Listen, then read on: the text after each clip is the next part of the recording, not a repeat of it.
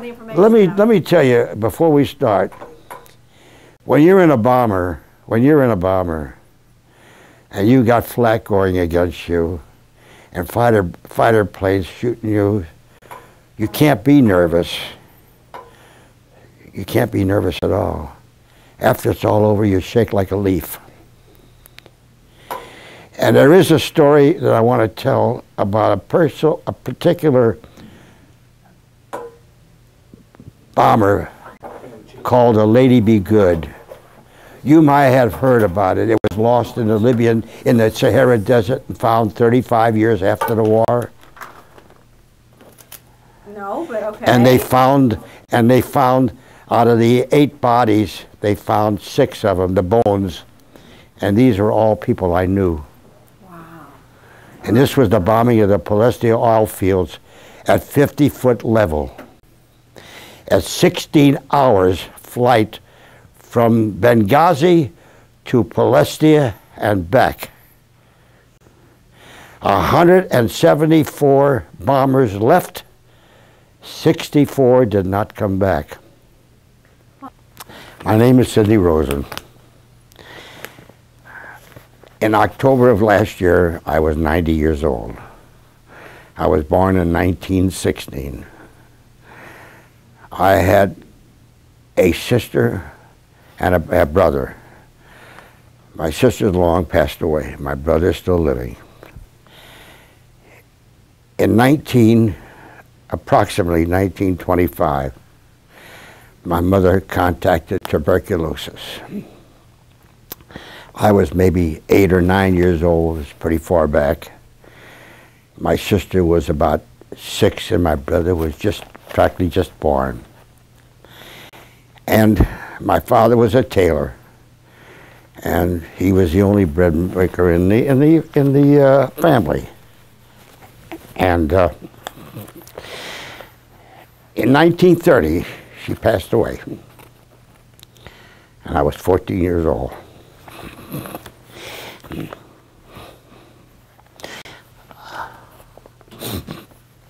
I'm sorry. It's okay. We're fine. 6 months later, my father remarried. And from then on, my life went downhill. It wasn't a good marriage for the children. Eventually, my aunt, who was my mother's sister, which were both inseparable, her name was Hilda Garfield. She took my sister in. And my brother and I stayed with my father. It was very hard. I graduated school at the age of 14, so you know I wasn't too good in school. But I had very little supervision. And in 1936 or 37, after I lived with my grandma for a while, and they passed away, I decided to go out on my own.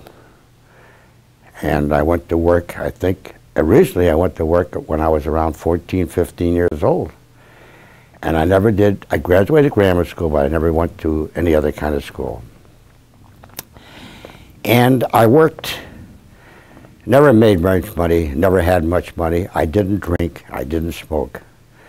But I was a kid, you know. And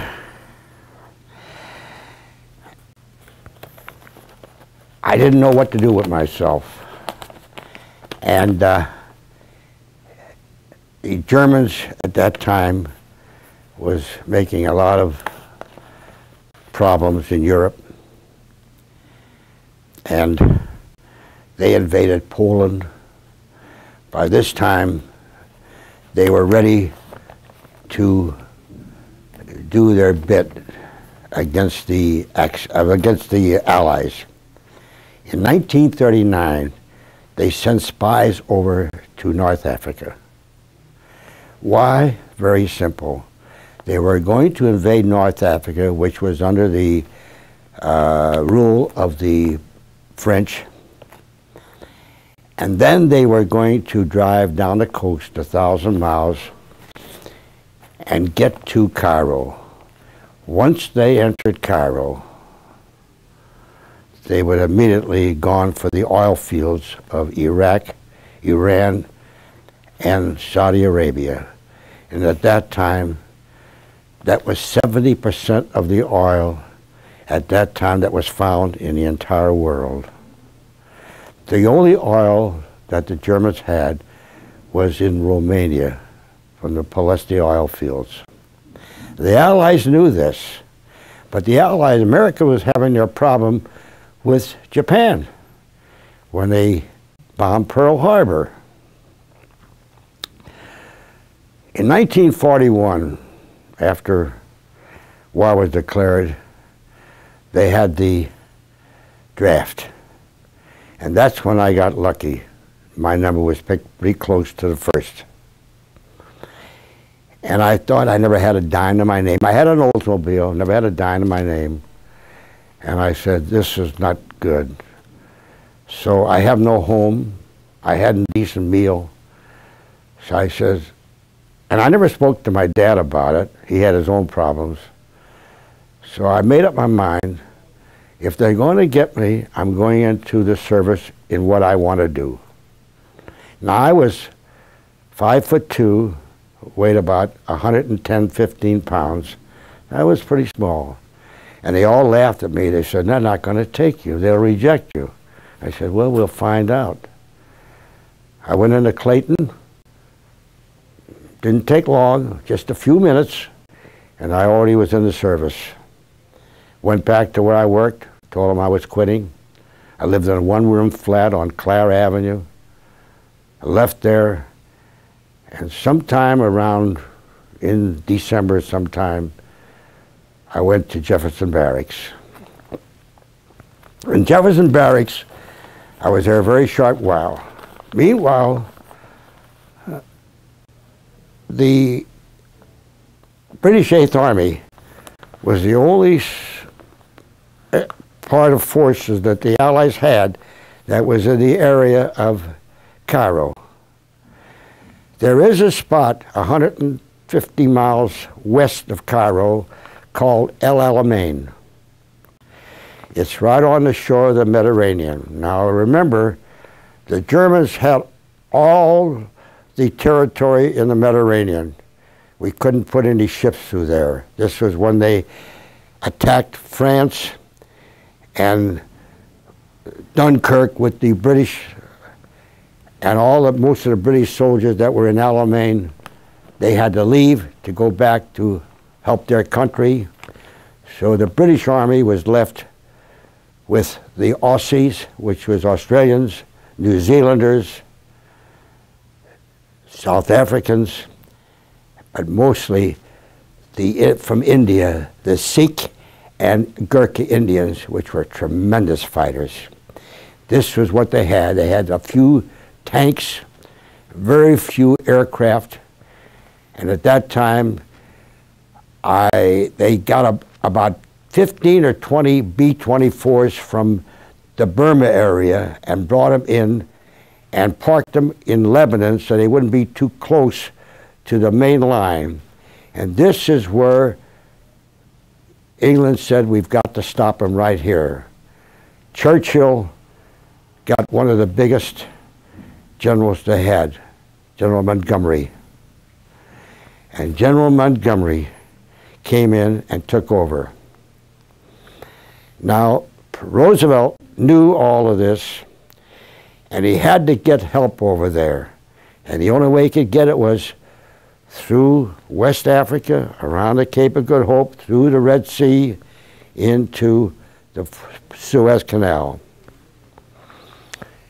We were shipped around sometime in December to Barksdale Field, Louisiana.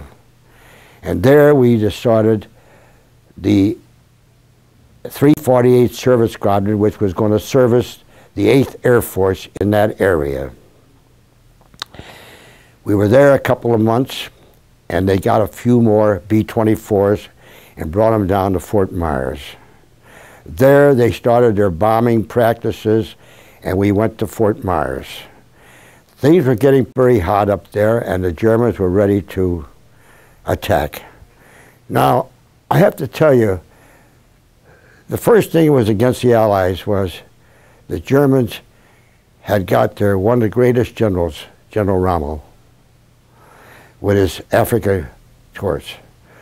Two of the most fierce guns and tanks the Germans had. To this day, we don't have anything like that. The 88 and the Tiger tank, they were very destructive. So the Allies had a rough situation there. So they had to get help, and they had to get help fast. So we went to Fort Myers, and funny thing happened. I was sitting in my tent at Fort Myers, and this gentleman walks in, a soldier, and he says, "Anybody here from St. Louis?" And I said, "I am." He says, "My name is Jerry Notowitz." I says, "The name sounds familiar." He says, "I'm a pilot with a B-24, and I'm leaving tomorrow for England.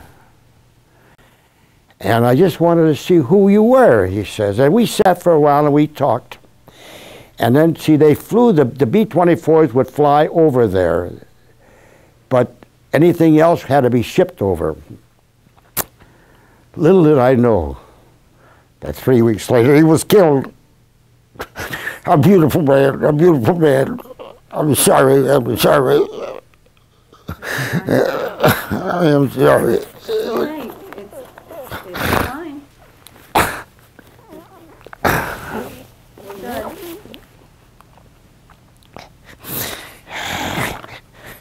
It's not good for me to do this. Sidney, this is what happens when you tell your story, okay? It's all coming back to And me. it does. It happens to people. I've never spoke to my family about And this. you know what? It's Never. okay. This is why we're here. So when you gain your composure, we'll start again. It's okay. If we're rolling, it's fine.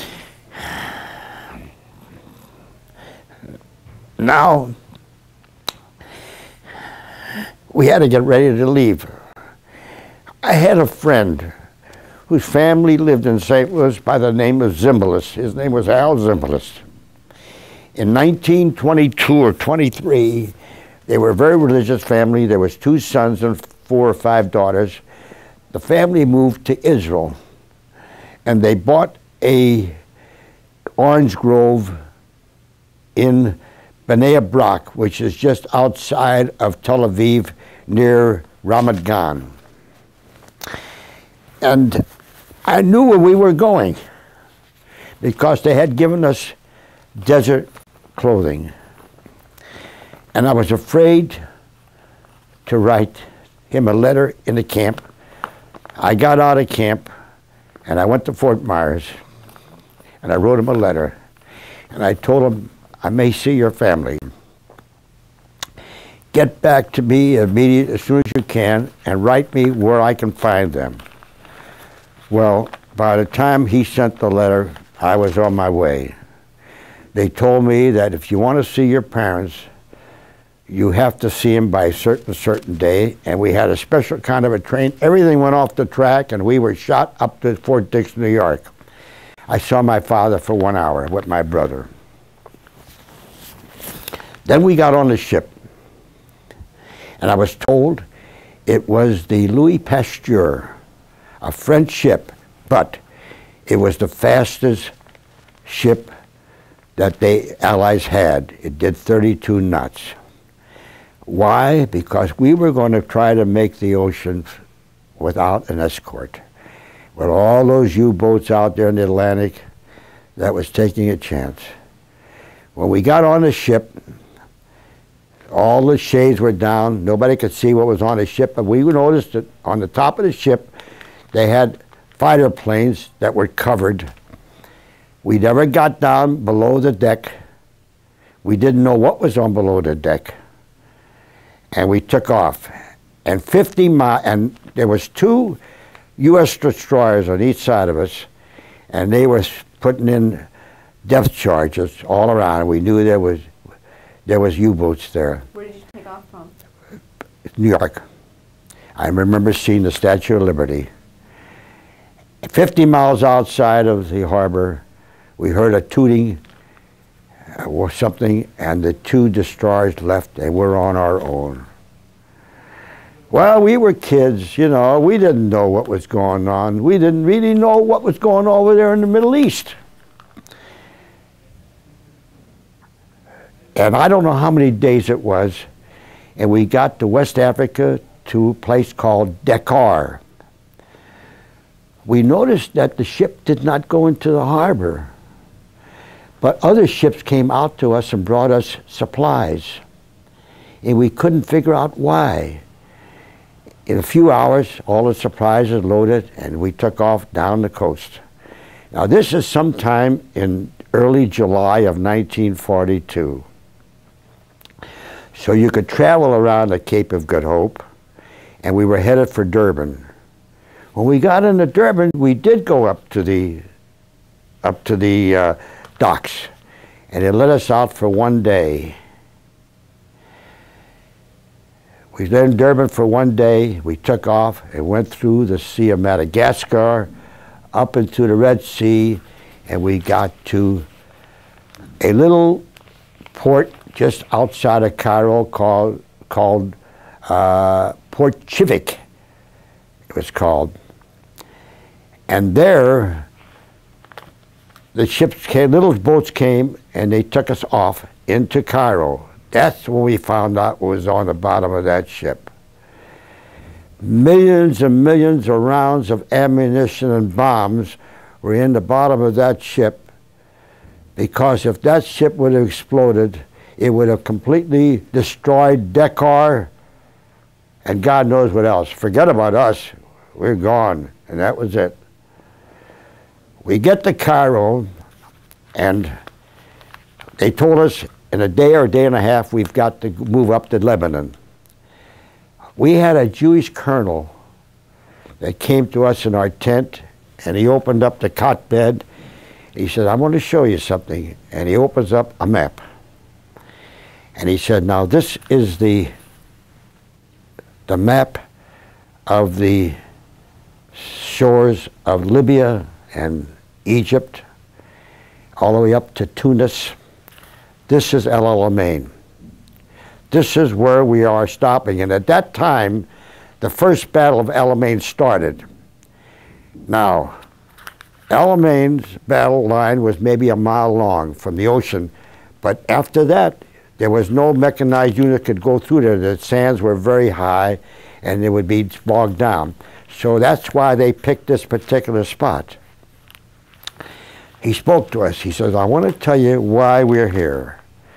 He says, "If the Germans get to Cairo, you know that they'll have no problem. The Arabs will not help us defeat them.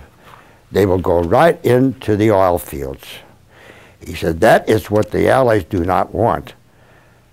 But now it comes to the Jewish people. The Germans are in the midst of killing 6 million Jews in Europe. When they go up to Sinai and get to Haifa, which was the biggest, deepest port in the Middle East, this is where the oil was going to be shipped out of. What would we do with the 500,000 Palestinian Jews that are there? I don't have to tell you. It would be a second Holocaust. Then we realized what we were doing there. And now we were a little worried, you know. We got in this train, and we drove up through the Sinai, and we were riding one day, and I have to tell you, the heat is between 120 and 140 degrees. The humidity is 0.5%. We were going through, and we were supposed to pick up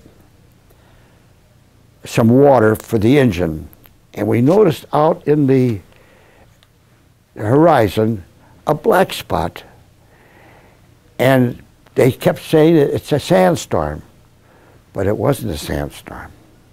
when we got to this spot, and this I want to emphatically tell you, to remember that Palestinian Jews lived there in the early 1800s, and they worked with their hands, planting orange groves and vegetables and all that kind of stuff. This is what we saw. The Arabs sitting on the side, smoking and drinking. The Jews with their big straw hats were out there digging away and planting and planting. In our outfit, we had a lot of soldiers from the south, and then we had a few from the east, so there was a little friction there. In fact, there was quite a bit of friction there. When they saw what was going on, they kind of backed off a little bit. Here, the Arabs been here for thousands of years, haven't done anything.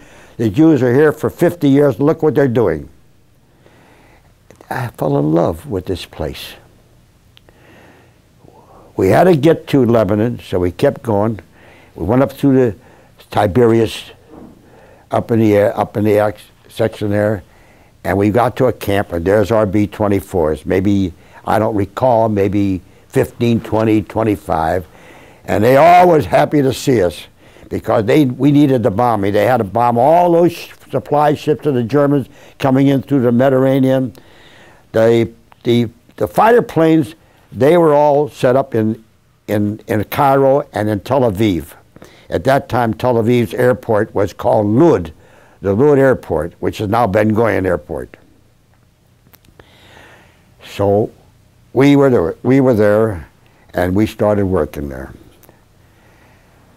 Came a couple days before Rosh Hashanah of 1942. I went up to the headquarters, and I said, there's a few Jewish boys here. Is it possible that we could go to Tel Aviv and spend the first day of Rosh Hashanah there, and when we come back, we'll let the other people go and we will take care of the camp? And they thought this was a good idea. So he was given it maybe 2 days before Rosh Hashanah. They got a hold of a truck with a Palestinian driver, and we drove. We couldn't drive at night, so we got to a kibbutz called Afakim. I'll never forget that. And we spent that night and that day and watching those children dancing, all carrying guns, dancing and singing Hebrew songs, and tears come to my eyes. And I saw all the things that were growing there. And I said to myself, if I don't stay in the United States, I'm coming here. This is what I want to do. I don't know what's going to happen, whether I'll make it or I won't make it. But if I do, and I don't stay in the United States, I will definitely come back to Israel. I have nothing else. So it was the day of Rosh Hashanah. It was in the morning.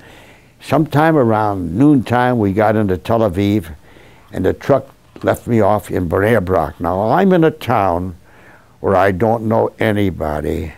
These people, the Zimbalist family, don't know I'm coming. Oh, by the way, I forgot to tell you, I got a letter on the train going from there when we stopped to pick up our mail from Al Zimbalist telling me the address of his parents. And I stood there at the road, and they said, we're going to be back here tomorrow at such and such a time. We've got to get back because there's a lot of action going on in the desert. A young fellow walked up to me, and he says, are you an American soldier? And I said, yes. He says, what are you doing here? And I said, I'm looking for an A.B. Zimbalist. A.B. Zimbalist? What do you want A.B. Zimbalist for? And I explained to him why. And he got a hold of a young child, and he said something to him in Hebrew, and the child ran up. Here comes A.B. running down the road. Now, he don't remember me because he was a small child then. And when he saw me, and he hugged me, and he took me to his mother and father. Now, his father, at that time, had lost his memory, and they lost the orange grove.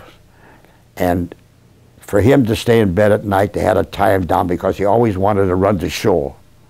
He was out of his mind. And they explained to me about this. Well, anyway, the next morning, we went to shul that morning, the first morning of Rosh Hashanah. And it's just a little place with dirt floors and everything. And people were awed at seeing me. And they gave me food that night, which I knew they didn't have. But I ate very little because I knew they didn't have that much. But we were happy to see each other. And I was happy to spend the time with them. Then I had to go back. And they picked us up, and right back we went to Lebanon. No sooner we get back to our camp, is 2 days later, we got into our B-24s and we flew to Tel Aviv, to the Lod Airport. And there we were there for about 2.5 weeks. This time, the Battle of El Alamein was in the second stage. And we were starting to move up. So I saw the Zimbalist family more than that. And by the way, one Saturday, I was walking on Allenby in Tel Aviv, and there was a brand new synagogue with a big dome. And I walked in there, maybe there was 15 to 20 Jews, and they were davening, and they looked up and they saw me, and the davening stopped. They never saw an American soldier before. Well, do you know my brother-in-law from Brooklyn, or do you know my aunt from Chicago, or something like that? But they were very warm with me, and I was with them, and this was the thing that I liked about it. And I remember walking down the street, and I passed a Jewish bookstore, and I said, I want to buy a Siddur and a Haggadah for Pesach. I think I spent about $300 on this, but I couldn't take it with me because who knew where I was going to be? I had it shipped. Well, it was lost. I never got it. But at least I tried. After this was over with, I went back to camp and we left and we went to Cairo. Our airfield was right by the pyramids and the Sphinx. And I spent a few days there, and then we took off, waiting up the highway. And as we went through the highway, we could still see the dugouts where the soldiers were and the sandbags. And it just was a few weeks that we had passed there when there was fighting like this. But I like to go back a little bit. I know a lot of people who live in Israel, and I see them at the J, and I ask them the same question. Have you ever heard of the Palestine Jewish Brigade? I never heard of it. But on my 90th birthday, I had a kiddush at the Covenant House where I live, and one of the tenants there had a son, and it was her birthday also. And she said that he was in the Israeli army later on. And I met him, and I said him the same question. And he said to me, yes, I've heard of it. Word to something to do with the Battle of El Alamein? I said, that's correct. But that's all he knew. That's all he knew, see. So this is one of the reasons why I see that people really don't know what really went on. Now, I want to go back a little more. When I wanted all my equipment to find out about all the things that I did, because I forgot a lot, they told me to go to the library on Limburg. I went on the library on Limburg, and I went up to a gentleman, a young gentleman, and I said, can you help me? He said, please. He said, what can I do for you? And I said to him, I would like to know something about the Battle of El Alamein. His chin dropped, his eyes lit up, and he says, well, why would you want that? And I said, well, I think out of 500 airmen, I think I am the only one left. And tears come to his eye. He said, this is my pet project. You are from the Battle of El Alamein? I said, I wasn't actually in the battle. I was helping out the battle with the bombers. He went through the entire Google, because I don't even know how to start a computer, not alone watch one. And he got me all this information, and I just read it. I read it, and things come back to me so quickly. And he didn't know what to do for me, and he got me most of the information. Then when I couldn't find out about my outfit, he got the information, and right now they are in the process of sending it to me. So now we go back to our first stop in the desert called Tobruk. You've probably heard of Tobruk. Nothing there. I mean, it's right along the shore. But it's a beautiful area with the ocean there. A lot of destruction. And there we did our bombing. From there, we bombed the Palestine oil fields. We bombed anything we could get our hands on. We bombed in Italy. We bombed Sicily. We did everything. And we were there. Now, from the time that I left Cairo till the time I got to Tunis was 18 months. So I was a long time in the desert. And in the desert, it's very hot. You cannot work on an airplane between the hours of 12 and 5. It's impossible. And the tents, we could not use American tents. We had to use English tents, which were double tents. During the day, I said, would be 120, 140 degrees. At night, the water in your canteen was frozen. This is the kind of weather. But the nights were the most beautiful I've ever seen. Millions of stars up there. You could see your way in the middle of the desert. You could see everything. Anyway, we stayed in Tobruk for a few months, and then we moved on to Benghazi. Now in Benghazi, they said, you can have a week off. So I wanted to go back to Israel, but you have to get your own transportation. So you have to wait in the airfield until a plane comes, and then you have to get permission to get on that plane, and that's it. Well, almost at the end of the day, sure enough, here comes the British Halifax. Now, I want to tell you something. If I had to ride one of those again, I sure wouldn't. It's a plane made out of cloth. The sides are cloth, but it's a big bomber. And I rode in that, and I was sick from there on all the way to Cairo.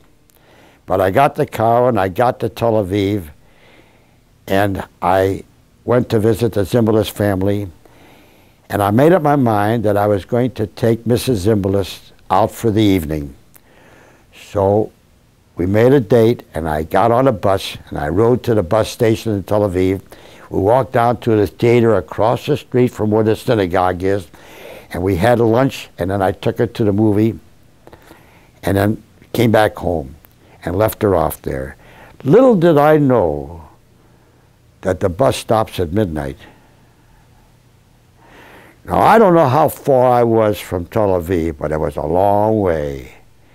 I walked, and I finally got to the bus station at 5:30 in the morning. And my feet hurt pretty good, but I felt pretty good. And then I went back. Meanwhile, the old man Zimbalist had passed away, and I went back to Benghazi. We were bombing the Palestine oil fields regularly. And there was a big raid. It was run by a man called Killer Kane. I have the information on him. And it was 100 and some odd planes that were left. And with the 88s, there was 90 guns, I remember this, in 1 mile area.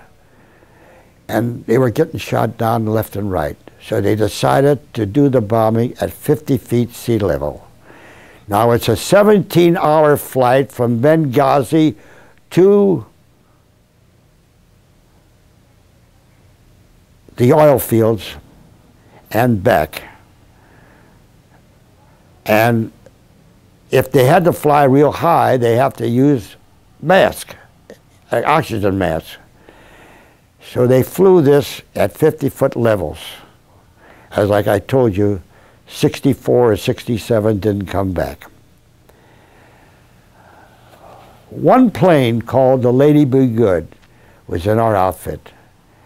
There was 8 men on that plane. I don't recall their names, but I saw them every day. They didn't come back.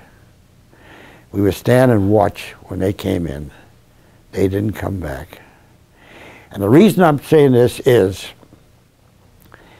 after I came back to the States and I got married, and I had an auto parts store in North St. Louis, around, I would say, 35 years ago, a band of Arabs was walking in the Sahara Desert and saw this airplane, and it was the Lady Be Good. So they got a hold of the authorities, and they came up there. The Army and the Air Force came out there, and they went through the plane. The water in the canteens were still there after 35 years. They didn't find the bodies, but they found the bones. They found the bones of 6 of the men. They never found the last 2. So they flew in some mechanics from McDonnell Aircraft in St. Louis, and they went to the Sahara Desert. See, when you're flying at nighttime, you think you're over water, but you could be over sand. And they were shot up something terrible, and all their instruments were shot.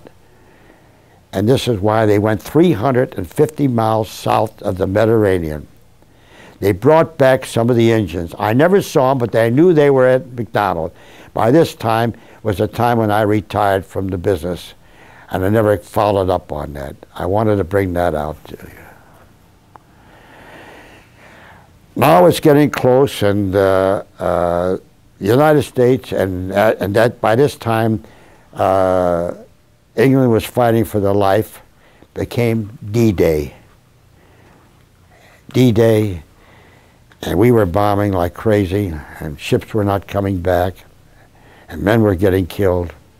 And then we heard rumors through the grapevine and through the paper that we got of the Jews being slaughtered in Europe. And all of a sudden, they started bombing Sicily. And we knew that the time comes for them to invade Italy, because D-Day had started from England, and then we had the Battle of Anzio. And then we knew we were going to go to Italy.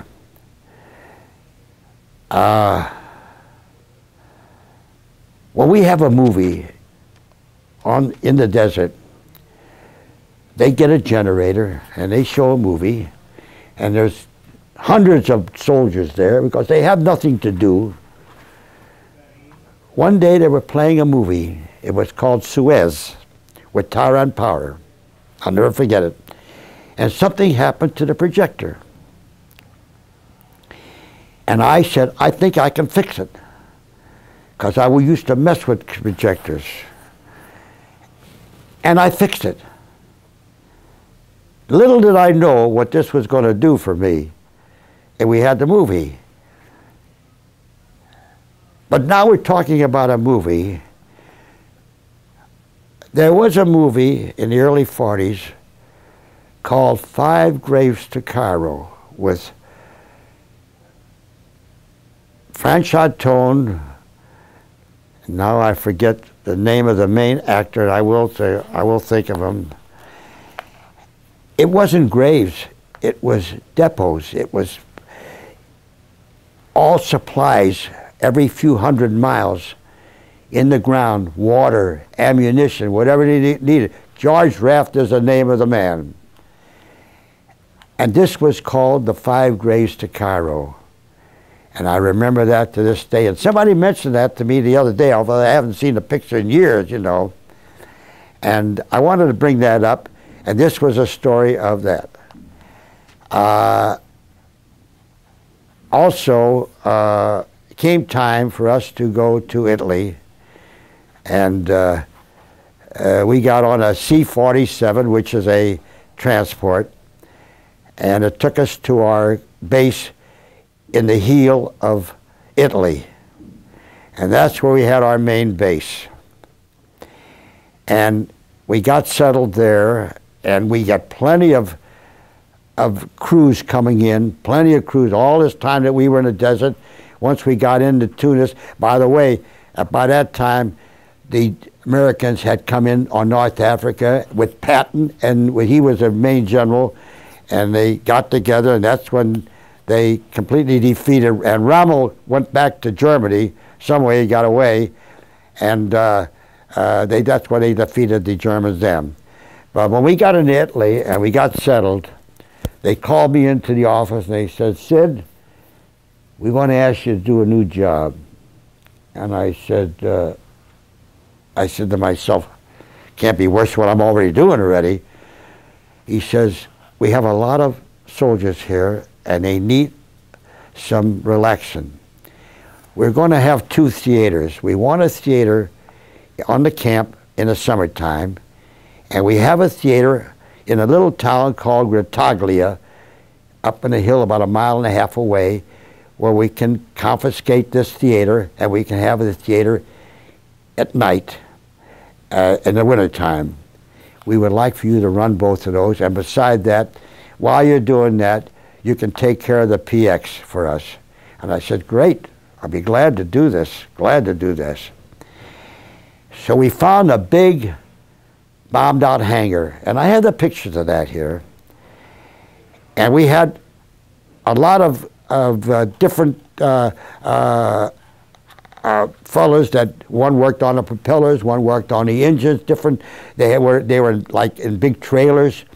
So we cleaned off the front of the theater, the ground, and got that straightened out, and we built a stage.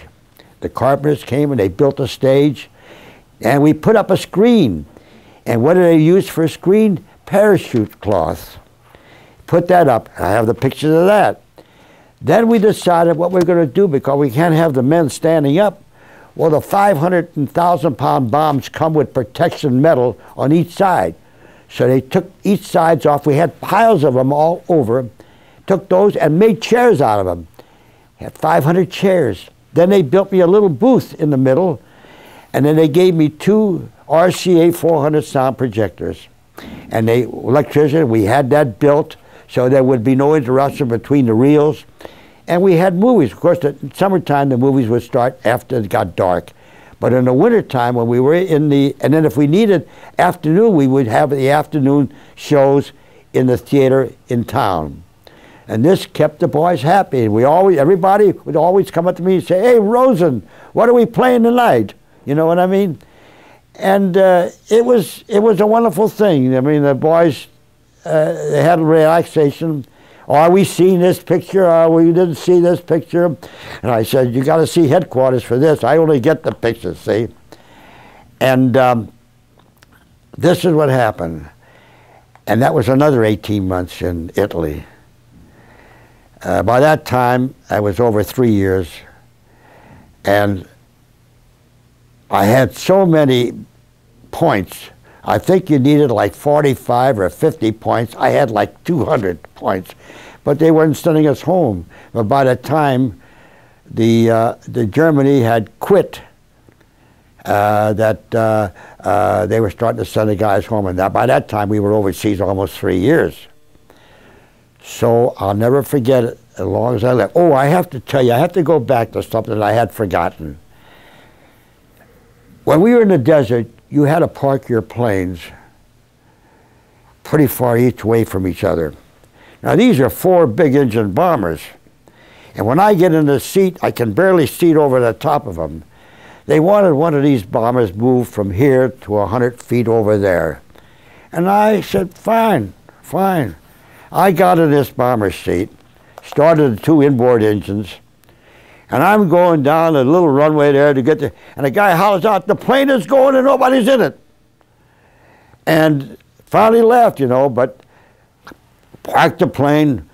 Don't ask me to do that again because I couldn't do that, see. Now, I mentioned something at the beginning when I said I was about 115 pounds, 5'2". I was the only man in the outfit that could get into a bomber into the wings because the hoses going from one gas tank to another had clamps on them, and they would become loose from the vibration. So I had to put on a special kind of a suit, no metal whatsoever, no metal on my shoes, everything had to be covered, a rubber flashlight, a rubber screwdriver, and an oxygen mask. And I could not stay in that plane more than 15 minutes. If it was 135 degrees out there, what do you think it would be in that plane? And I would go in there, and I would tighten up some of these bolts, and you could hear the guys hollering, "Hey, John, you got a match?" And that's part of the funny things. And I'm a little nervous in there, I'll tell you that now. Of course, I'd say if something happened, it would be real quick, wouldn't it? So anyway, going back to the time when we were leaving, now I had made some inquiries about Israel. Well, by that time it wasn't Israel, it was still Palestine. What I would have to do if I wanted to go back to live there. Because I didn't know what was going to happen when I got back to St. Louis. Well, I got awful sick passing the Rock of Gibraltar on the way home. It was very deep, and I don't know what happened, but I got pretty sick. And I was sick for about 5 days going across the ocean. All that flying that I did, I didn't get sick, but this time I did. We're out on the ocean, and all of a sudden, the big general gets on the intercom and says, "I have some good news and bad news." I say, "Well, what is it?" He says, "Well," he said, "the good news is you're going home. You're going to have 30 days off and enjoy yourself." He said, "The bad news is where you're going to Japan." That didn't go too good with us. But like what happened was, by that time, the atomic bomb came in, and we didn't have to go back to Japan. Well, I want to go back a little further. When I went into service, I went to my aunt. And I said to her, "Here's $250. Start a bank account. And I'm going to send you all my allotment money in. If something happens to me, you take the money and split it up amongst my brother and my sister." And that's all I said. Nothing in writing, nothing like this. She was an angel. So, on the way home, I got home. I got to New York, and well, I can remember going back a little further when I was in Afakim. Even in those days, they took me up to like a water fountain, and milk was coming out of it, like a water fountain. Milk was coming out, and I hadn't had milk for that, and I didn't have milk until I got back. And I drank so much milk when I got back to New York that I actually got diarrhea, see? So I got home, and naturally my brother was in the service. My sister, her husband was in the service. So it was just my father, my stepmother, and my aunt and my uncle. And the whole family came over and everything like that. And I went over to my wife. She wasn't then my wife. I had no idea I was going to marry. I knew I wanted to marry her, but I didn't know. And picked her up and brought her over. And I knew my dad loved cigars, so I brought some cigars with me. My uncle liked cigarettes, so I brought cigarettes with me. They were stale by the time I got back home, but they smoked them anyway. And my aunt comes up to me and she says to me, "Here, this is yours." And she hands me a bank book. And I looked at it. There was $8,000 in this account. I never had 8 cents in my life outside of the $250. This is what I had saved because I never used anything. I was always broke when I was, but I knew my money was going in good places, so I had money. So I said to my girlfriend then, it was just before the holidays of the 6 weeks of June or something like that. By the way, I came in the end of May, the first part of June of 1945 is when I came home. And I said to her, you want to get married? And she hesitated. And I never told her nothing about going back to Israel or anything. I never told anybody this. This is the first time I'm talking about it. I always make a joke about it because I told her I had $8,000. She said, get the rabbi. But she didn't say that. And I said, I want to give you a watch. And she says, is there any strings attached to it? I said, well, if I'm giving you a watch, there's got to be strings attached to it. To make a long story short, we got special permission from the city of St. Louis to get a blood test. And the only rabbi left in St. Louis was Rabbi Achenstein. He was the chief rabbi. And we got married. And right after that, I was shipped to Kelly Field in Dayton, Ohio. And from Kelly Field, I went to Randolph Field in San Antonio, Texas. And sometime in October of 1945, I was discharged from the service. Now these are my story, and this is the first time I've talked about it. With all the problems that Israel has had, I felt that I wanted to give it to him because it was a possibility there would be no Israel. I want you to tell me more about El Alamein. Well, like I said, I wasn't there, but I saw enough of it. It was a very bad. Oh, by the way, the reason I brought up the Palestinian Jewish Brigade, their graves are lined up all over the North African coast with the Jewish Star of David. And if anybody says there was no such a thing, I would like them to see this. What did you hear when they were talking during the time of the battle? What would you hear? Oh, we were hearing that it was life and death. It was life and death. It just happened to be that two things. You couldn't be smarter than Rama was. But what happened was they ran out of fuel. They ran out of all kinds of supplies. And that's why they beat them. That's why we beat them. Well, I could say they beat them. And when the bombers came in and all the bombing going on, it was more than the Germans could handle. And like I say, God works in funny ways. In funny ways. When I talk about the Russian stand in Stalingrad, did I speak about that? I mentioned with that before.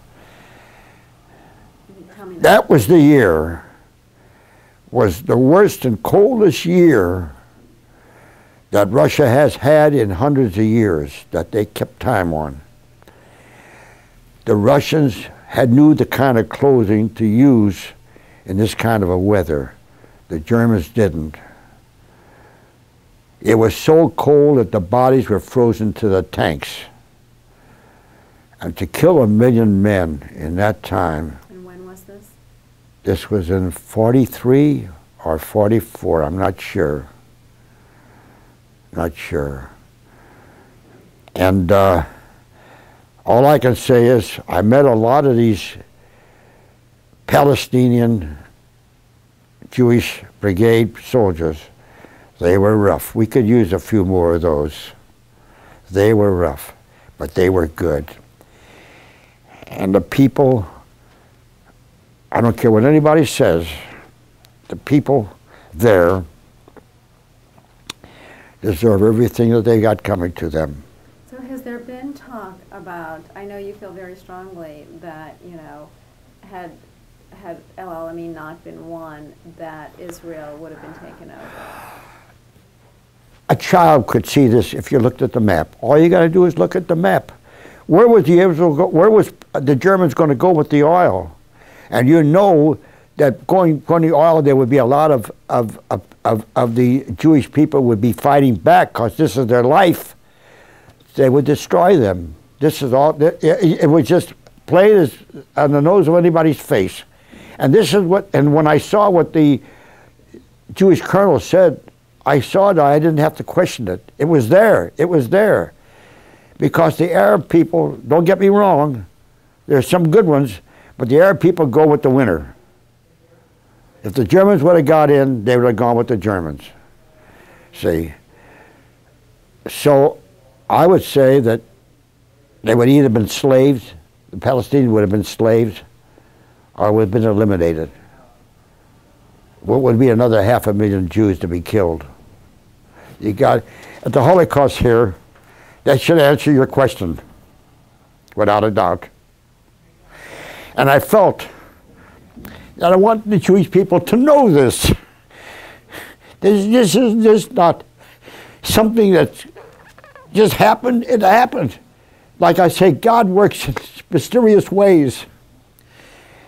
And if he killed 1 million Jews or 6 million Jews, he must have had a reason for that. 75% of these Jews that were killed in Europe would have probably ended up in Israel anyway. See? And they had plenty of problems there because during World War I, Palestine was turned over to the British mandate. They didn't want them. They had their own problems. So it was, once the British got out of there, you know what went on between the Palestine and after becoming Israel, what happened to the Israel people and the Arabs, see? Would you ever think of a mother or a father taking their child, wrapping him up with explosives and sending him out to kill people? We wouldn't even think of that. We wouldn't even think of that. We would die for our children. Absolutely. And you served everyone well by going there out of, To think that a man like Jimmy Carter would say something like that and go with the Arabs is ridiculous. I am sorry I voted for him. And I say to myself, shame on you, Jimmy Carter, shame on you. Well, hopefully we'll all learn a lot of lessons from our past history and move forward. All I would be happy. I don't have much time left. I want the Jewish people to know what's involved here. I want to talk to the Jewish people, the men and women who run the country, the Knesset. Put all your things aside. Get together and do something for your people and your country, because this is the last place you'll be if you can't make it work. You have to do something. People have to live together. Enough killing is enough. Enough killing already.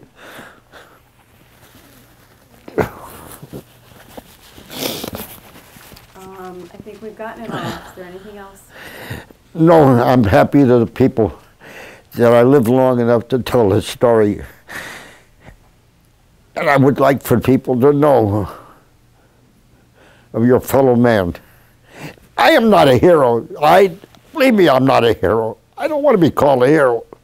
The graves along the North African coast, forget about all the other battles. There was many of people were killed in the Pacific and in Europe and all that. Remember, I've lost a little thought here, but what I want to say is all you have to do is the heroes that are laying in the graves in North Africa, they are the heroes, whether they be Israelis, Indians, Aussies, New Zealanders, whatever they are. They won the battle. The airmen helped win the battle. We were a link in the chain. And I guess what you're saying to me is all we really need is peace, right? The Jewish people, this is what they get. You know why? They are looking for peace, living with their neighbors, raising a family, and living out their life to the fullest. This is what the Jewish people are. And all around Israel today, they hate us for this. They hate us for this. This is the situation. God knows it will not happen in my time. But it's got to be, something's got to be done, or else it won't be worth it. I don't know what God has in mind, but I'm sure He does. I'm sure He does. And I can say to the people, I would like more people to listen to what I said, because I don't want, well, there's an old story. Yeah, hold on. There is two words that the Jewish people have to say: never again, never again. When we will kill 6 million Jews, never again. I want to thank you, Sister Prince, this gentleman here, and everybody involved. I'm not doing this for myself. I want the people to know the story. And I forgot to say, I meant to say this. I'm sorry I left it out. You can say it now. Say it now. I have 2 children. I forgot about them. We'll start over. Say I have 2 children. I have 2 children. I have a daughter, Vicki, who is living in San Francisco, who is with the Environmental Protection Agency. Her husband, Randy, is with the Food and Drug Administration. 35 years he's been there. He is the one that solved the problem this summer on the poisoned vegetables that was causing deaths in California, and he got it straightened out. So he knows what he's doing. A very smart man. And I'll never forget it. He knows an awful lot about medical problems, and I've had some few. People will ask, what is this thing right here?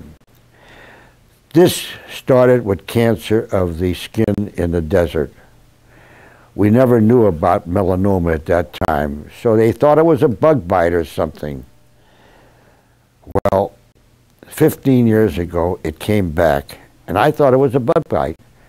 To make a long story short, I had 5 operations in 4 hours. And each time they operated, they get deeper and deeper to get the cancer out of it. And they couldn't get much further than that. I'm lucky I'm alive today. I cannot be in the sun at all. And remind me, I have something to say about the Jewish war veterans. So I said to my son-in-law, I'm having a problem. You know, I'm having a problem. I'm bleeding because I was taking Coumadin. So he said to me, you know what you do, Pops? He says, you eat whatever kind of a cereal you got, you eat a couple of prunes. And every other day, you take a little bit of olive oil. You'll never have a problem, son. I went to Dr. Saltman, my doctor. I walk in, and he says, how you doing, Sid? And I says, oh, I'm doing fine. Well, how's the bleeding? I says, thanks to you, I'm doing okay. And I tell him about my son-in-law. And what I should do, he said, so? I said, so if that's the case, what I need you for? See? So this was a situation. And they have no children. He has a girl who lives in the apartment downstairs from them. They own this house there in San Francisco, and she works with troubled children. She's in her early 30s.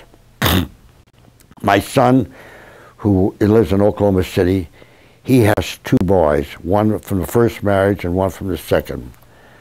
The first marriage, he is in the service. He was in Iraq. He got married, went to Iraq, came back, and he listened to me, and I told him to make the service his career. He needs only 6 more years, and he will be out of service. He has a 2.5-year-old boy and another one coming. The youngest son is a funny situation. Good-looking kid, about 29 years old, always liked to play with airplanes. Well, let me tell you something. He is now a jet pilot for a big corporation called the Nobel Foundation in Oklahoma City. He's not married. He's going with a nice girl. And he said to me, he asked me some questions. He said, you know, you asked, so he wants to learn things because he knows Grandpa knows quite a bit. And he says, I was thinking of going with Southwest. And I says, don't do it, Jordan, don't do it. He says, why, Grandpa? I says, I'll tell you, you're making plenty of money where you're at. Whenever you go to a town, they give you, you have a credit card, they give you a car, you do whatever you want, you're making good money. If you go with the big Air Force, with the big place, you don't know when you're going to be laid off or not. He listened to me, and he stuck with it. And he said to me, tell me, Grandpa, if I was with a pilot with Southwest Airlines and you happened to be on my plane, what would you think? I said, the first thing I think I would get off. And I get a kick out of that. He heard about this tape and he wanted to know about it. I talked to him yesterday. And he flies every day.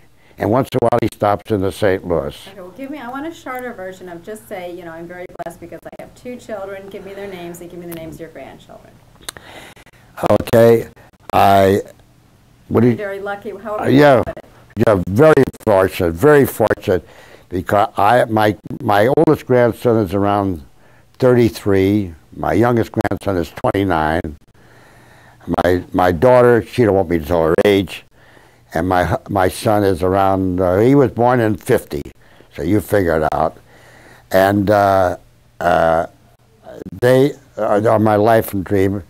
My wife, who we're married for 61.5 years. That is one of the best things I ever did. We fight a lot, but we love a lot. And we live in a covenant house because I have been retired for 28 or 29 years, and I'm living on the same income that I did before, and it's a little rough. But we're happy in the covenant house, very happy, and life is great. And every day we wake up and we have a little pain here, and we have a little pain there, but we make it do because other people are worse off than me. And I want to say something. We are here now in the Jewish War Veterans Memorial Room. And I have been a member for about 3-4 years. I belong to 346. There's also 644. And in a short while that I have been here, they have done absolutely fabulous with the money that we had taken in for the poppies. I cannot help with the poppies anymore because I can't get in the sun.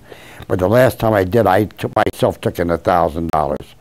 So we, a few years ago, we gave the veterans, we gave them some kind of a furniture where they serve refreshments in. We gave them that.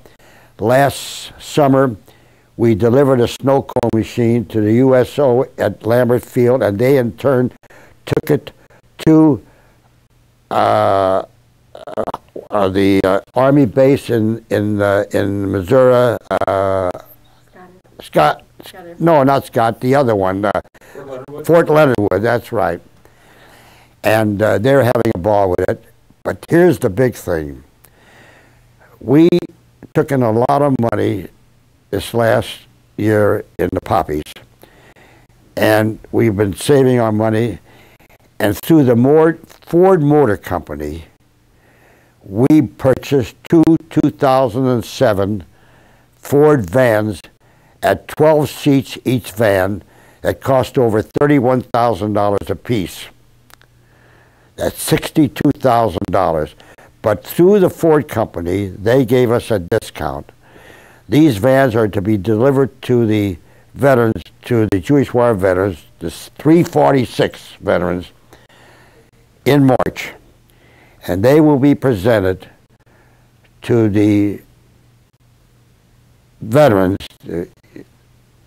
of Jefferson Barracks and Grand Avenue and the Veterans Home in North St. Louis to be used.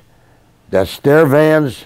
They have volunteer drivers for this, and they have special equipment for people who have trouble getting on vans and off the vans. And they will be used to take these people to the doctor, to the hospital, to whatever they need. And this is what we are doing. And I want to say something to the people of St. Louis. All of us are older people. We're on our 80s and 90s. And a lot of them are sick, and we're having fewer and fewer, and a lot of them are dying.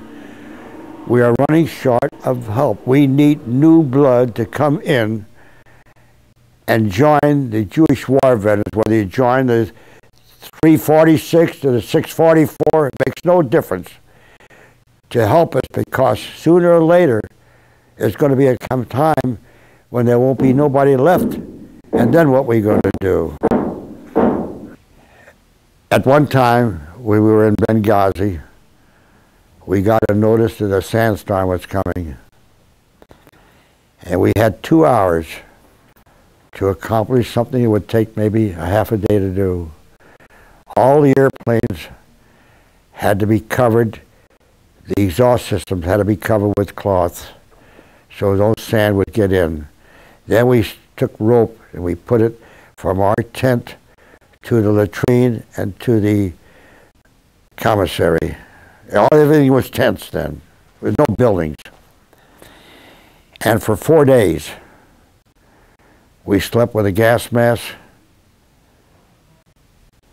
And this is where I think I got my asthma from the sand. And at that time, we were joking about it. But the sand was so bad that I could not see you where you're sitting right now. And God forbid if you let go of that rope. Oh, one thing happened which was funny. We have to pull guard duty no matter what we do. So I'm out there at 2 o'clock in the morning, guarding a B-24, and I hear a noise. Well, right away, I cocked my gun. And as I turned around, it was a camel, and we both hit at the same time. Well, that camel got more scared than I did. He run yelling like crazy out into the sand, and I was shaking pretty good myself, see. But this was a funny thing that happened. Not too many things happened, but there was a few things that happened. It was all right. And we would watch to see how hot it was, so we would take an egg. Now, you figure out where we would get an egg. We ate nothing but eggs because the Arabs would come up to us, and they would sell us eggs for 50 cents a piece, and we were glad to buy them. So we would take the eggs, and we would put them in our helmet with water, heat them up, and have hard-boiled eggs. And this is what we ate a lot of times. And so, like I say, it was fun. But I have a picture here of a gentleman from New York. His name is Joe Stein. He was a very religious man. He brought his tefillin with him, and he davened every morning. The only thing he ate at the camp, no matter where he was at, all through Libya and all through Italy, fruit, coffee, powdered milk, bread, eggs, no meat, potatoes, vegetables, but no meat. The one thing I want you to tell me, Sid, is to reiterate, you talked about using this tape at the museum. So what I want you to tell me is how important you feel that the Holocaust could have been so much worse if you hadn't won the battle. Oh yeah, there have been 500,000 people killed. Well, tell me if the battle at Alamein, start with that. About what? If the battle hadn't been won. It's I all, need you to say it. then, well, I can say this. If the Germans would have broke through and gotten the oil, and what they would have done with the Palestinian Jews, you use your own imagination, maybe they would have been in Israel, but it wouldn't be that fast. Until the Germans, meanwhile, you're killing another 500,000, and meanwhile the Arabs are taking over the land. So what chances are to get the land back? This is what the Palestinian Jewish Brigade was fighting for. They weren't fighting for the British. They hated the British because of the British being the governor of Palestine. But the British, it's not to the British fault because they were elected by the United Nations after World War I to take over and run the country of Palestine. It's in the news there, and it only takes one and one always makes two, and there was no other way out of it. And it's surprising that the younger people today who come from Israel don't know about this. Now, our rabbi that runs at the Covenant House, Rabbi McGenzie, he just came back from Israel, and I asked him when he went there. I said to him, I says, see if you can find out anybody that knows anything about the Palestinian Jewish Brigade. Well, he's there for a wedding, and his family's there, his sister's there, and, he has other things, and I guess he didn't, you know what I mean? But what I'm really trying to find out is about my outfit. And my daughter talked to him long distance the other day, and the woman said, we're on it right now, we're on it, see? But I wanted to get some more information later on about it. But what's the name of your unit? The 348th Service Squadron with the 8th Air Force. The 8th Air Force there was the 9th Air Force was in England, and the 8th Air Force began in Barksdale Field, Louisiana. And I read in the article the other day that it was disbanded, and then I think it's been brought back since the Gulf War, see. But this is about the only thing that I can't remember of anything else. Do you think we... I think we got it all. I think we're good. I'm kind of an emotional person, and I can't help it because it comes from here. But I want to tell you why we're doing this, and for what reason we're doing this.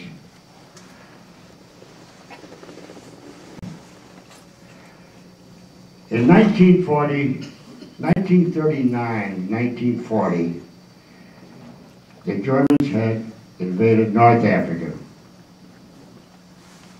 Why? There's nothing in North Africa. But in the Middle East, Iraq, Iran, and Saudi Arabia, at that time, it was 70% of the oil that was found was at that time was in that area. The Germans had to have that oil. The only oil that they had was the oil of the Palestia oil fields in Romania. So they needed that oil. Now, it's a long story, but I'm going to try to shorten it.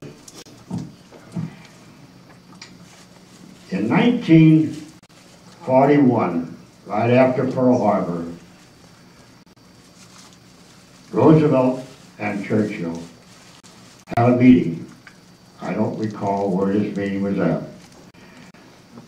But it's right here in an article on that side that was sent to me to the first person who took this program and worked with me on it. Her name is Sister Prince, and she's here today. She sent me this article. I'll talk about the article very shortly. But anyway, the only place that the Allies could stop the Germans was in El Alamein. Now, people don't know about El Alamein. There's a map right here. It's 125 miles west of Cairo. Nothing there. But a perfect spot to put a stand. To the north of the El Alamein line was the Mediterranean Sea. The line was about 2 miles long. To the south was the sand dunes. No mechanized units could go through there. So they had to stop them right there. Because once the Germans get through this line, the right flank goes and collects the oil. Now, where is the oil going to go to? Only one place. The port of Haifa in Palestine. Now, there's 500,000 Jews living in Palestine who have been living there since the early 1800s. And when they got there, these were people who were not wanted any place on the earth. And they moved from Europe, from East Asia, from all over. And it was a barren land, nothing there. And with their hands, and with their heart, and with their strength, in 75 years, till the time that I got into Palestine in 1942 of July, they worked with their bare hands and made that a place that you couldn't believe it. In 1942, I was amazed what I saw. Now, the Arabs, they hadn't done anything for 3,500 years. So all of a sudden, when they see what the Jews have been doing, they want Jerusalem. They want Israel. They want the entire thing. It's easy for them. You know, God helps only those that help themselves. So this was the whole story. Now, the Palestinian Jews knew that they're not worried about the oil. The oil was not their problem. They knew what was going on in Europe. They knew that there was killing going on. We knew very little about that. What we got from the Stars and Stripes was all that we had. But they knew what was going on. And they were in the process of killing 6 million Jews. So what would the Germans have done? When they got the oil to Haifa, they would have killed every Palestinian Jew in the place. I guarantee you they would have put up a fight. But there was no chance in the world that they could make it. So I just wanted to bring you up the story of what this is. Now, I told you about Roosevelt and Churchill talking. Meanwhile, we were invaded in Hawaii, Pearl Harbor. And while they were talking, one of Roosevelt's top echelon men handed Roosevelt a note. It was a divine gift. He looked at this note and he turned it over to Churchill. 25,000 British soldiers were captured at Tobruk. Now, I know Tobruk like I know this place right now. It's nothing there. It's about 175 miles west of Cairo. They had captured all those soldiers. So Churchill turns to Roosevelt. Now, this is all in a computer. This is not what I'm saying. You all have to do is look at a computer. It's in there if you want to take time to look. Mr. President, we need help. And Roosevelt said, what can I do? As you know, we have a problem ourselves. He said, I need 300 Sherman tanks that are ready for desert warfare. Roosevelt said, I'm going to get them to you right now, but we have to send you in a convoy. We can't take a chance of sending them over there without a convoy. Now I need fighter craft. We have to send that the same way. We will take care of it. P-40s, P-38s, all kinds of ships like that. And we also need bombers. We have to destroy the supplies of all the Germans, because without supplies, they cannot make it.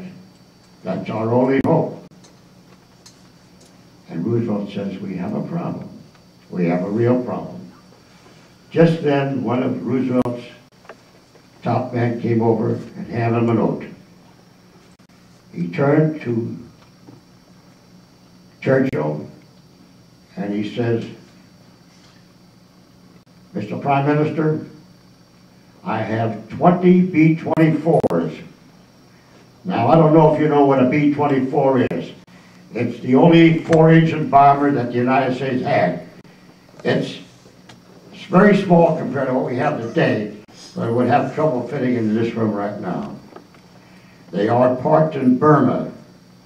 I will ship them immediately to Syria and Lebanon with the crews. But remember, all I have is the crews of these ships. I don't have any extra men.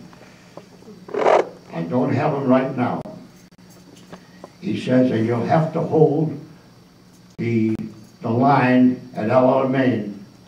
Now I have 500 airmen that are being trained in Barksdale Field, Louisiana, which is Shreveport, Louisiana. And that's where I come in. I was one of the 500. And we were trained, but he said, Mr. Prime Minister, it's going to take 4 to 5 months for us to get these men ready. He said, we'll do the best we can. Now, there's some good news and bad news. The English were not there. The English soldiers were not there. They were in England, ready for what the Germans were going to attack England and invade England.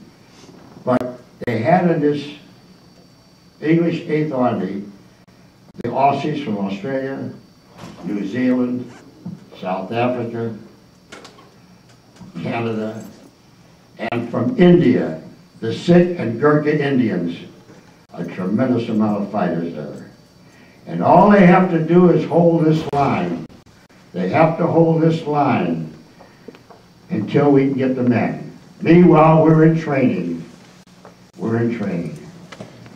Now let's go back to Palestine. 500,000 Jews in Palestine. They weren't worried about the oil. They were worried about their families. They were worried about their children, their wives, their mothers and fathers, because they knew what was going to happen. And here's the bad part. In that article over there, it was given to me by Sister Prince. She said I asked her today, she got it out of Newsweek. And she said to me on a telephone in June, she said, Sidney, thank God she called me Sidney. She says, everything you've been talking about is true in that paper. Everything. There was a man, a German Nazi, by the name of Walter Ruff. Have you heard of this name, Walter Ruff? Well, usually when you talk to Walter Ruff, you talk about him, you're talking about the worst kind of a person in the world. This man invented the gas chamber where the trucks were, their big vans. They couldn't kill them fast enough in the regular gas chambers, so they built these vans, and they killed them hundreds at a time. They were 150 miles west of, by the way, the general of the German army was Rommel, Rommel, one of the best. And now Rommel was not a Nazi, he was just a general. They were in back of the lines. What were they going to do? As soon as the Germans got into Palestine, they were going to start the killing machines. And it would have been a second Holocaust. What's the difference? We're killing 6 million Jews right now, so what's another 500,000? And I heard the other day, telling from a Russian man, I thought there was 21 million killed in the entire war. This man would know. He said there was 58 million men killed in that war. This gentleman sitting right here. And you're talking about the Russians. Let me tell you something. They didn't have a picnic over there. In the Battle of Stalingrad, 1 million soldiers were killed.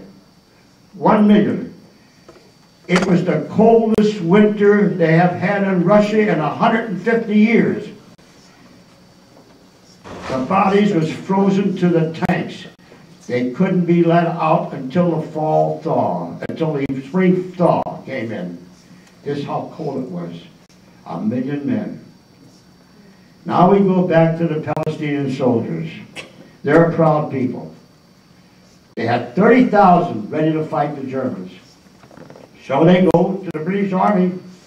We want to join, but we want to join as a brigade. We will be under the orders of the general. By the way, the general was General Montgomery. Now, he was supposed to be England's best general. Well, I want to tell you something. If he was the best one, I'd hate to see what the worst one was. Believe me. When they had the big fight, now we were just coming into Cairo when they had the big fight. And he was sleeping. And they told him that they had broken the German lines, and he smiled and he went back to sleep. That's the kind of a general he was. Now we go back to the Palestinian soldiers. The English decided, either you come in by yourselves or you don't come in at all. So they just said, no, we're proud people. So while Churchill was talking to Roosevelt, Roosevelt turns to Churchill. Now this is all in the computer, all in history. Mr. Prime Minister, I want you to do me a favor. He said, what is that? He said, you have 30,000 Jewish Palestinian brigades want to fight the Germans, but they won't let them in the army. Why? He said, because you have a man by the name of Chamberlain. Have you heard the word Chamberlain? A British man, a real Nazi. Everything that the Jews tried to do, he would stamp his foot down. And Mr. Churchill said to Mr. Roosevelt, it will be done today. They will go into this army as a brigade under the rule of the British authorities. And that's how the Palestinian Jewish Brigade started. Now, I have to tell you, our planes were parked pretty far away, so as the battle started and we started pushing the Germans back, and I recall, from Cairo all the way to Tunis in North Africa, it took us 18 months to get through there. And we were bombing the supply lines, we were bombing the ballistic oil fields, and by the way, these bombings of the ballistic oil fields was a 16-hour flight back and forth. And I can tell you what kind of a deal that is on a human body. We followed them, and there was a fellow in my outfit called Joe Stein from Brooklyn. A very religious man. He brought his towels, he brought his pillow with him. He wouldn't eat any meat. He bought eggs from the Arabs, and he lived on this. Eventually, after the war was over, he moved to Jerusalem. And 10 years ago, he passed away of cancer. But he was a wonderful man. And as we were going with the convoy, the first time we stopped was a cemetery.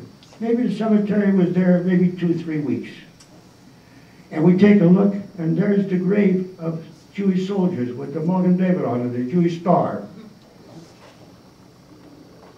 And we had a Jewish colonel. And I said to the colonel, I said, sir, would it be possible for Joe and I to go over, we don't have to go very far, and say the Kaddish? And he says, be my guest, but be very careful of the minefields. And we went. And I had no trouble saying it, Kaddish, because I was saying it since I was 13 years old, when my mother passed away at the age of 33 in 1930 and left 3 children. We said it. And I said to the general, to our colonel, I said, Colonel, is it all possible that when we stop to eat our rations, we stop by a cemetery so we can say Kaddish for the soldiers?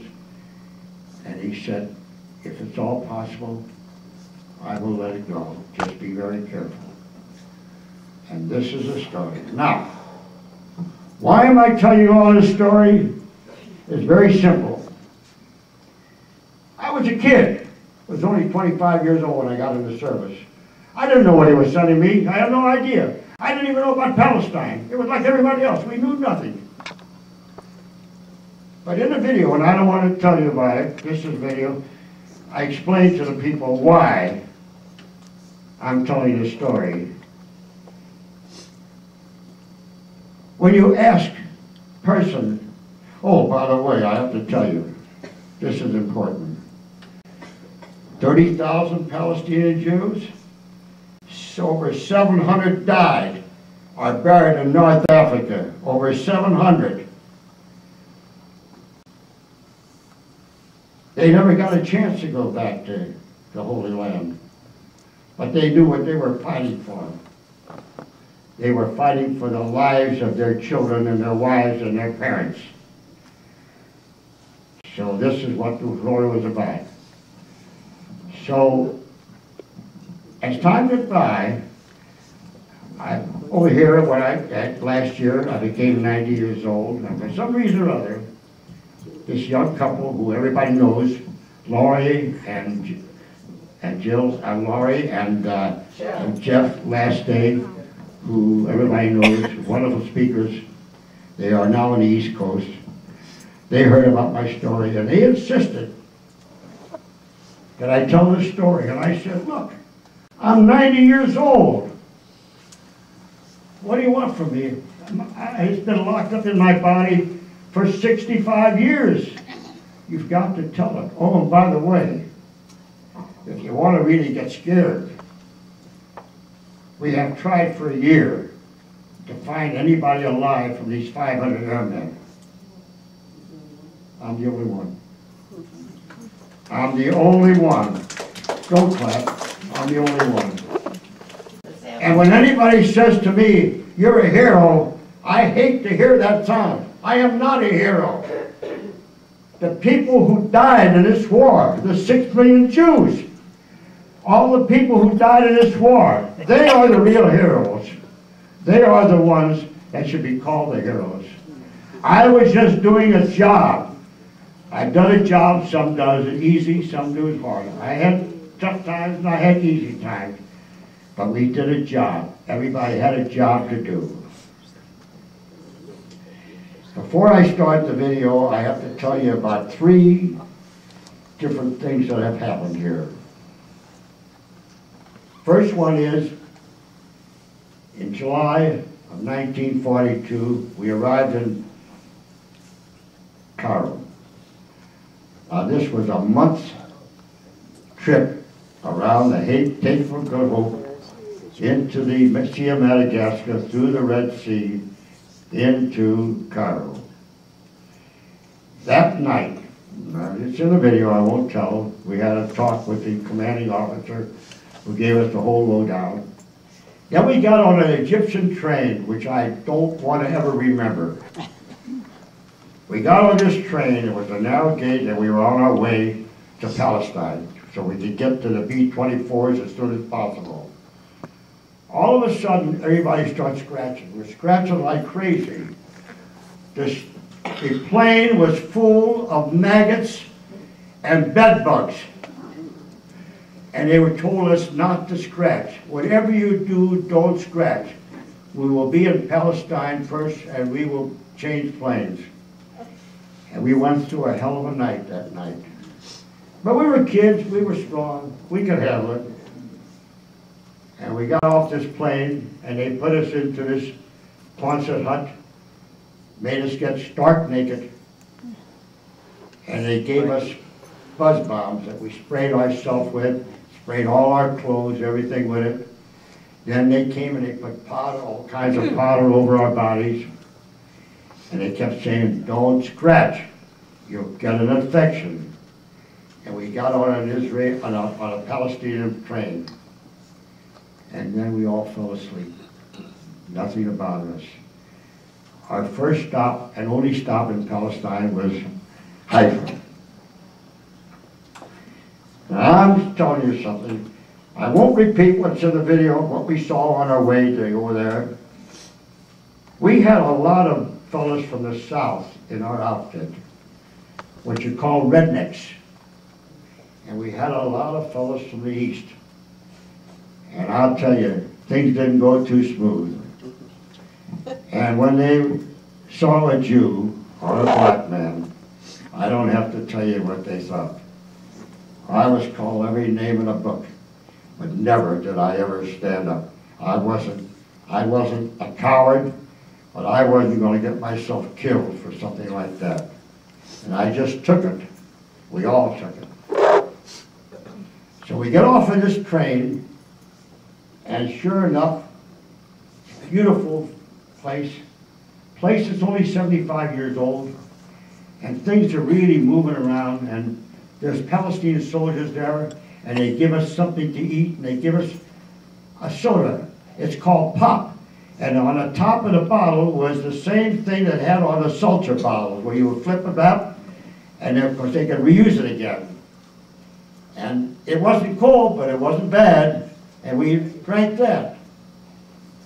One of these redneck guys, who everybody tried to stay away from, walks up to this Arab, and I was right close by, and he turns to the Arab and he says, "You speak English?" And the Arab nodded his head. He points to me and he says, "Him Jew." And the Arab looks at me, and with his right hand he goes like this. It means he wants to cut my throat. Well, my father didn't raise a fool. This guy weighed 270 pounds, 6'3". No way. I turned around and I looked him in the eye. I was about a foot away from him. And I just looked at him and stared at him for 30 seconds. And finally, the Arab turned and walked away. This Palestinian soldier got up to me and said, "Corporal, did you learn anything?" I said, "Yes, I did. But what did you learn?" "I learned never to turn my back on an Arab." And this is what I did. That's my first story.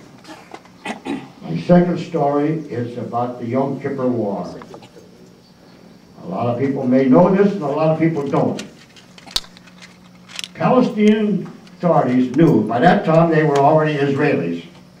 They knew that the Arabs were going to attack on Yom Kippur, but they didn't know where or what time. So everybody that was in Israel knew, and all soldiers knew, that if the alarm sounded, they had to be at a certain spot. Well, the attack started, and these soldiers started going up and down the streets of Jerusalem, going to their place, and they passed a bunch of Hasidic Jews walking, going to shul with their black coats and everything. Instead of them getting up there and cheering to the soldiers, they pick up rocks and throw them at the soldiers and cuss them out because they are going to fight the Germans on the Arabs on Yom Kippur. To me, that got to me. To me, that got to me. I couldn't believe that. So us Jews have a problem. Us Jews have a real problem. And my third story is a sad one. A few years back in Jerusalem, a bus of children, over 30, was on this bus going to school.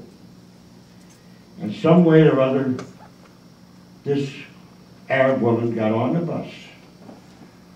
Nobody knew she was a terrorist. She got in the middle of the bus. blew herself up.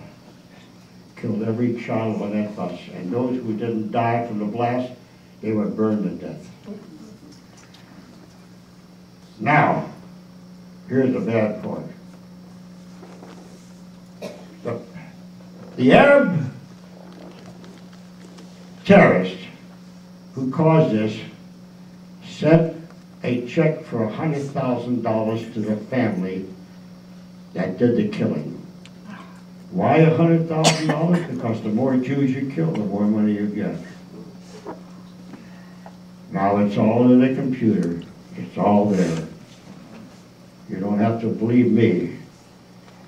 It's all there. So you know what this flag means to us. Because on all three sides, the Israelis are tied in. Everybody hates us. The ones that hate them hate us in America. The same ones hate us.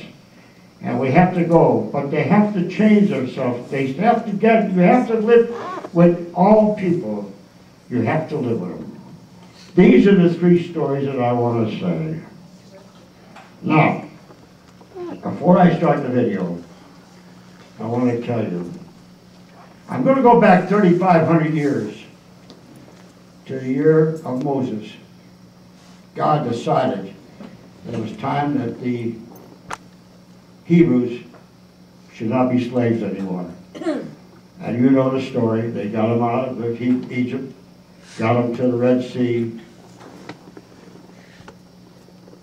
Then they got the Ten Commandments, and when he comes down from the Ten Commandments, they're out there praying to a golden calf. He said to Moses, these people are not worthy of going in the Holy Land. And they didn't go in. And then when they got to the Holy Land, there was a problem between Moses and God. And God said to Moses, you cannot go to the Holy Land. And they didn't. Now we'll go back 3,500 years to what time? The Palestinian Jewish Brigade, they never, the 700 that died, they never got back to the Holy Land. 1,100 miles from Cairo to Tunis, they're lined up, and you don't have any problem finding them, because they all got the Star of David. But here's what gets me more than anything. I go to the J 5 days a week to work out, and there's a lot of Sabras over there. And when I say to the Sabras, have you ever heard of the Jewish Brigade? And they look at you like you're talking a different language. Something is wrong. Something is definitely wrong. Because if you don't teach the children, how will they know? How will they know? So I say to you, this is the whole story. And I hope there's some changes made. So what I want you to do, we're going to show the video. Just listen to what the man says. Don't worry about who's there. He's talking from his heart. And I got to tell you, I broke down a few times. And I'll talk about that later on. I just want to tell you real quickly, there's something that happened in Tunis 2 days before I went to Italy that took me from the worst of my time in the Army to the best of my time in the Army. And I will speak about that. So all I'll do, you sit and relax, and you watch the video, and we hope that you will understand what I'm talking about. Thank you. I have to introduce the people who are involved with this thing. A woman who came to me, we went to the Jewish War Veterans and to the Jewish Federation, the Holocaust Center. She's with the Holocaust Center, and she took me under her wing. And she told me what to do. And I want to tell you something. If you know what an Yitzchak is in Jewish, to those who don't know, that's the angel of God. And then she said to me in December, I'm going away with my husband for the winter, I'm going to turn you over to a person, another person, and she will know how to handle this, because this is important to talk to. And this person called me. Now, before I get to this person, I would like to call this one, the first one up, Sister Prince. Would you please come up for just a moment, please? Please.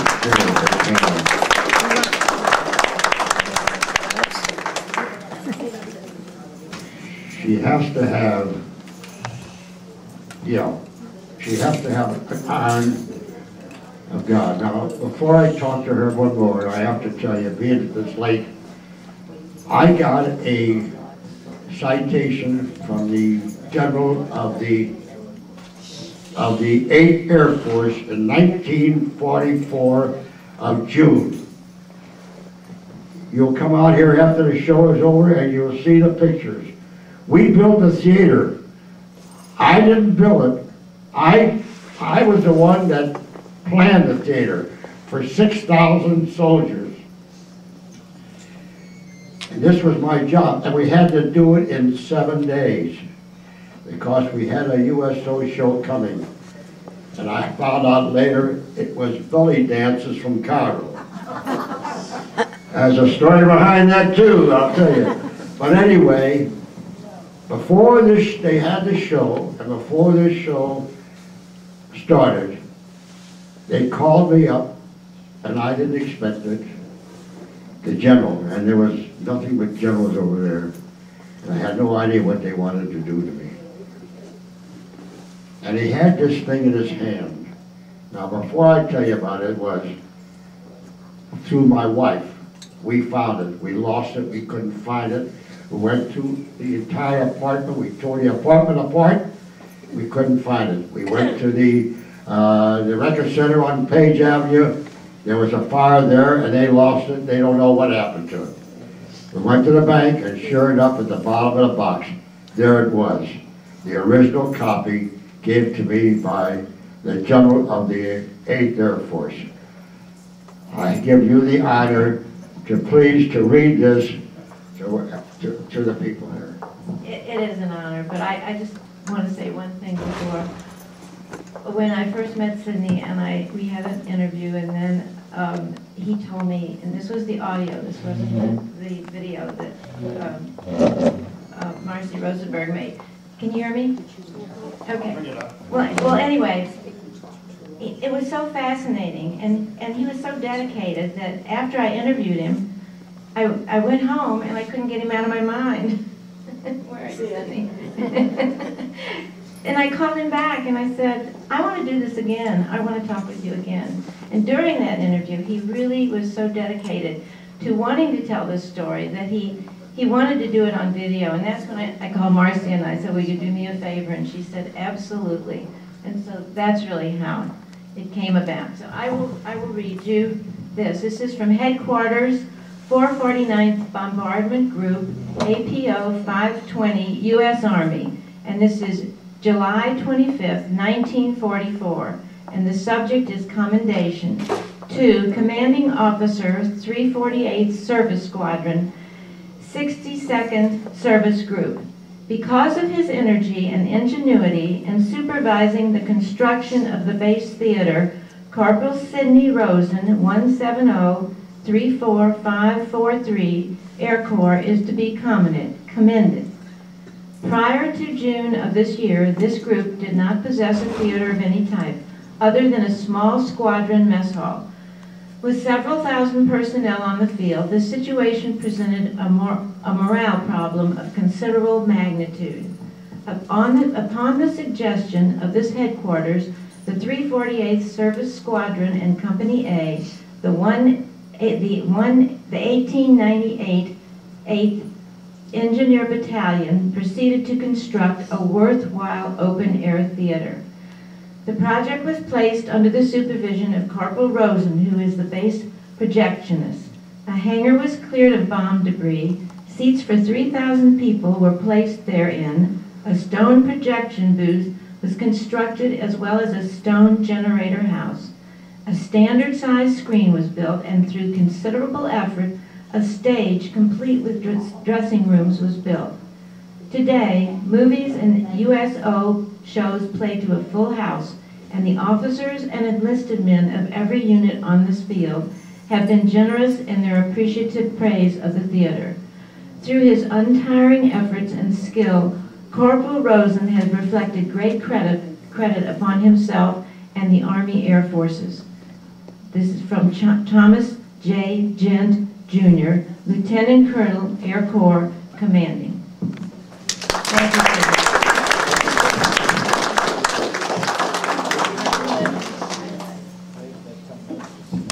Now you know what I'm proud of.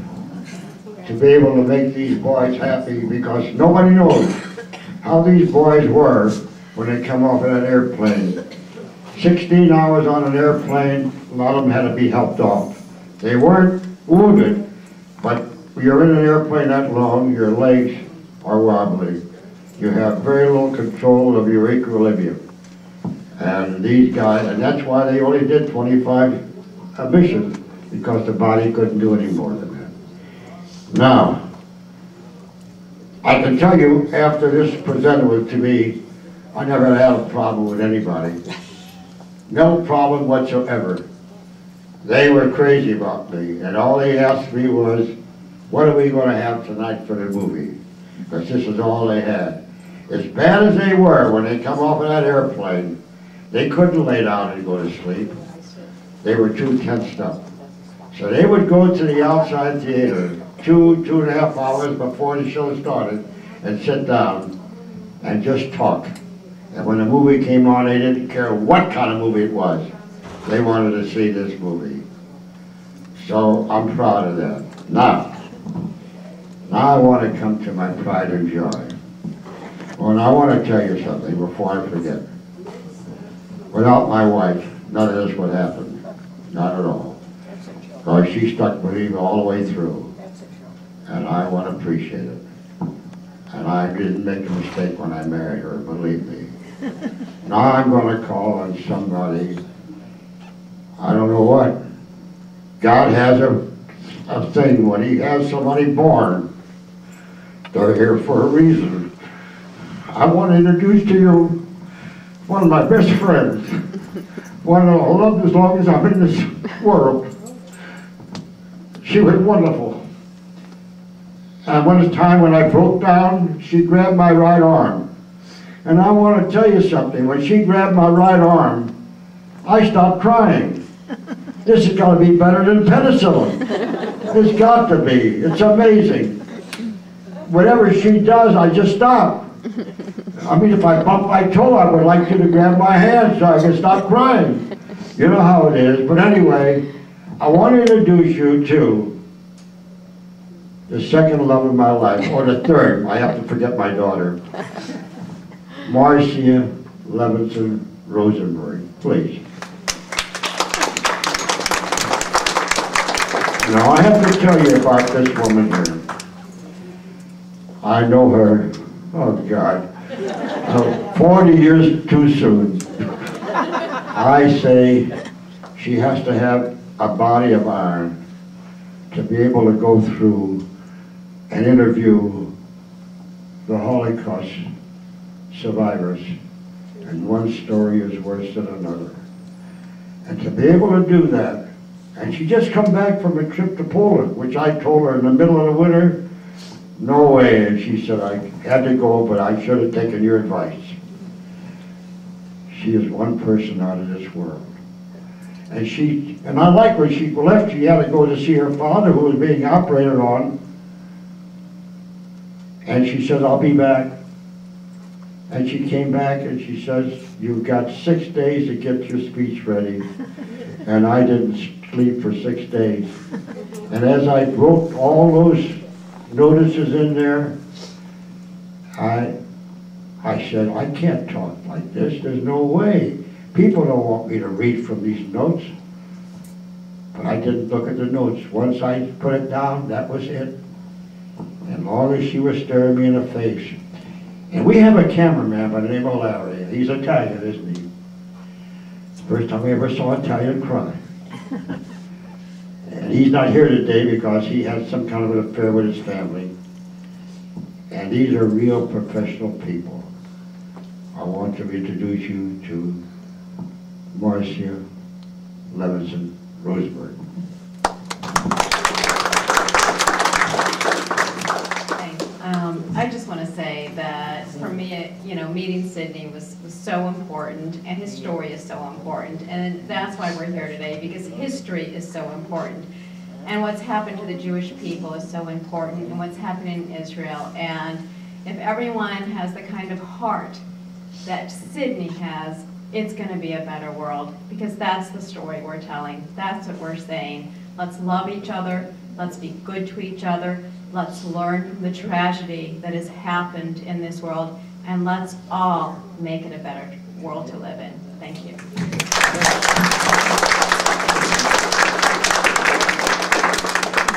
Before I have my closing things, I want to talk to the Holocaust survivors. We're all here or members of the Sheriff's Tzedek. We had a rabbi, Arnold Asher, who died a young man a few years ago and left a wife and children. He wrote a book. It was called Don't Cry for Me. He knew he wasn't going to live very long, but he wrote this book. I'm sorry to say I never read it, but I'm going to read it because the family has said they will give me a copy. And I want to tell you something. He said, don't cry for me. And I say to the people that are survivors, don't cry for them. They're in a better place. And I believe, and so help me, I believe with all my soul, that when God gave us the promised land 3,500 years ago, it was the promised land while we were alive. The promised land that he gives us now is the one where we go when we're dead. Now there's one story I have to tell you. Do I have time? No. Okay. I have a videotape. I got it over 50 years ago. Where I got it from, I have no idea. I turn it over to Marci, and she's having it made into a DVD. And there's something special about this. Every year, I sit down, and I did a week ago today, watch this tape. It's 2 hours and 30 minutes long. It's called Death Camps and Genocide. You know what? It's the worst thing you ever seen in your life. The worst. I'm tired crying. I watch it. And as I saw General Eisenhower standing there in the midst of all the bodies with his hands on his hips, and you could see his face on his face saying, I can't believe what I'm seeing. I can't believe what I'm seeing. Now, something happened in Italy about a week and a half before I left Italy to come back to the United States. I knew a Jewish family that was in Toronto, Italy, which is right too far from the heel. And I used to bring them a few things because they were poor people. I went there to say goodbye to them. And there was 2 young men in their early 20s. They said they were early 20s. They looked like early 70s. They had escaped in 1944, no, it was 1945 of February. They escaped from Buchenwald and another camp, which I don't remember. And when you talk to these men, or talk to any survivor, you got to be careful the way you talk, because if you talk and say something that you didn't mean to say, they will completely stop. They will not want to tell you. They've seen too much in their life. So I talked to them, and they only spoke Yiddish. They spoke Russian and Polish, and also they spoke some German, but they spoke Yiddish. And I spoke Yiddish, because I lived with my grandmother and grandfather. And I said to them, I says, tell me, I'd like to speak to the people when I go back home, to tell them what you're going through. Somebody has to know. The one gentleman turned to the other gentleman, and he says in Jewish, soll ich ihm sagen? That means, shall I tell him? And the other one says, kannst du ihm sagen? That means you can tell him. There was 13 reels of film shot by the American, British, Russians, and 2 by Germans. Horrible films. And the Holocaust has got most of them. But they don't have this one, the one that I've got. 2 of these films, the 2 last reels, have never been found. Somebody's got them because they don't want to show them. Because something terrible happened there. Even you couldn't think of a human being like this. Something terrible happened. I have all 11 reels on this thing.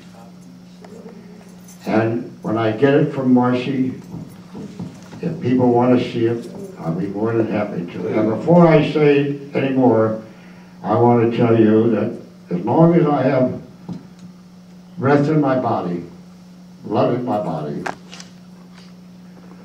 I will talk to any group about this and show this video and answer any question, because now it's getting late and I don't want to do that.